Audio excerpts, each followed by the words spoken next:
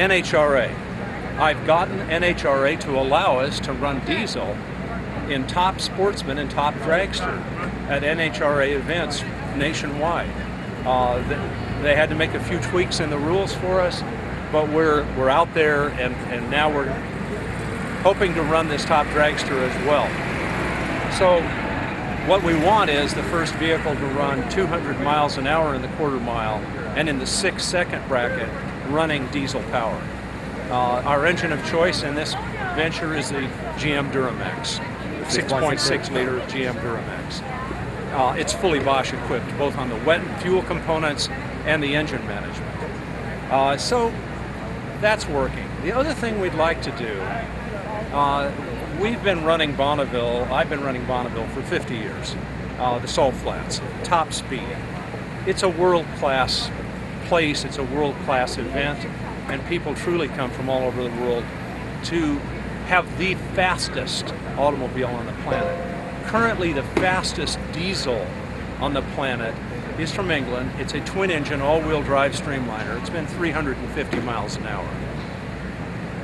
We just retired our streamliner, the cheap Welch and Banks car, which has run 432 miles an hour. So we know how to go faster than those guys from England, but we weren't running diesel. What we wish to do is build the typical American hot rod streamliner, which is like the one we just retired, only with newer ideas. A single engine, two-wheel drive, pure American hot rod, and we would like to run 375 to 380. We think we have the power, and we know we have the aerodynamics to run close to 400 miles an hour, and we want to have a contest with these gentlemen from England, and who are not running any Bosch equipment, by the way. So it's kind of doing these kind of American hot rod, high ingenuity projects, integrating diesel into it, and proving inconclusively that diesel is incredibly powerful. This is, you know, we all know it can pull the big load up the hill, the big Class 8 semi, or it can be in a locomotive. It's the most fuel efficient way to move heavy stuff across the face of the planet. But when it comes down to performance, the word fun, that's the word I want to prove. We talk clean, we talk green, I'm talking mean, real mean, yet guilt-free. In other words, I found this a unique thing. With diesel, I can have my cake and eat it too. I can have the power, I can build the hot rod, I can go out, set records, proving the damn thing really does what we say, and I can do it with real high fuel efficiency. The engine we're developing right now in the dyno cell today for the drag race projects is the most fuel efficient engine we've ever run in the history of the company in 50 years. It's making 1,280 horsepower, the 6.6 liter Duramax, 5,500 RPM, which is kind of high speed for a diesel. That's the other thing we're developing at Banks is high speed diesel.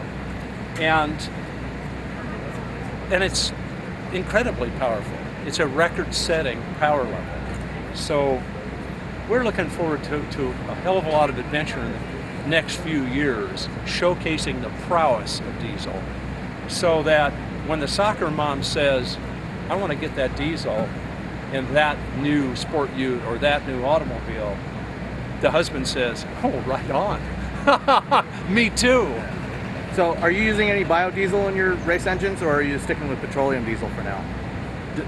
The beauty of diesel is that you can use bio-based fuels. We have an engine in another dyno cell at our place where it's the standard by which we're testing all the known diesel fuels in the world. There are a lot of different fuels. Some are gas to liquid, some are bio, some are traditional mineral-based. But in the end, what we're trying to find out is, of these fuels, which is the best? Which is the best for the high-speed diesel concept that we've been pushing now for 10, 12 years? And which is the best for fuel efficiency? So we're analyzing the combustion process in these engines. We're measuring the heat release of the fuel as the piston moves down the bore on the power stroke. The time that it takes for the combustion to process. I'm keenly interested in fuels that release their heat more quickly so I can turn the engine faster. I'm looking at high-speed lightweight diesel. So there's a whole thing that angle that I'm after that may be a little different. The beauty of bio, unlike some early biofuels which were made out of soybeans or rapeseed, canola, these are, kind of food stock based fuels. We all know, look at the ethanol boondoggle that's going on. Price of corn is through the roof. Why is that? We're using corn to make fuel too. You don't want to make your fuel out of a food stock. You want to make your fuel out of something that you might be throwing away.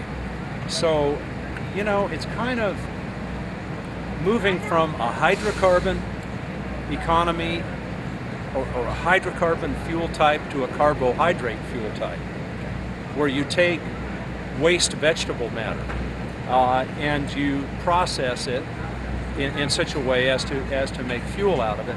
This is happening all over the world. Various universities, research houses, fuel manufacturers. The other one that's really cool and is a form of biofuel is algae-based diesel. Right. If you look at the production, the fuel output per acre of land involved, the yields from algae are just unreal. Nothing touches algae. Algae is really where it's going, and you can specifically grow the algae type to make a specific fuel type. So, to me, that has just insane possibilities. I mean, just your mind boggles at what you could do with algae-based fuel, and that might well be one of our best approaches. Aside from working with Bosch on the fuel system and engine management side, are you working with any other manufacturers right now to transfer some of the technology that you're developing into production engines? Well, we're working with Bosch, of course, on the fuel and engine management side, and developing our own software set through Bosch Engineering Group to use for something that's really exciting that we're doing, and that's marine engines. General Motors engaged us in now a few years of discussion of us doing a new marine engine based on the 6.6 liter Duramax. That's occurring.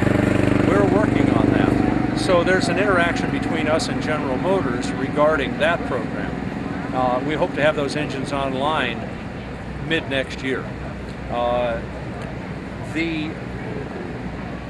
As far as technology is concerned, one of the things we found as we push forward with diesel is there's basic engine technology. In other words, the structure of the engine and its durability. We're working on low mass, high speed, and we're working on lower torque but higher horsepower. Torque is the inherent advantage of diesel. But what we're doing is, because the powertrain has to be so robust to handle the torque, robust meaning heavy, and the vehicle structure has to be very stiff to handle high torque, why not do it with high speed? And instead of having the traditional pickup truck diesel engine, where the power might be 300 and the torque 600, 2 to 1, so to speak, we're looking to reduce the torque maybe 1.5 to 1 and speed up the engine. That makes the whole vehicle lighter.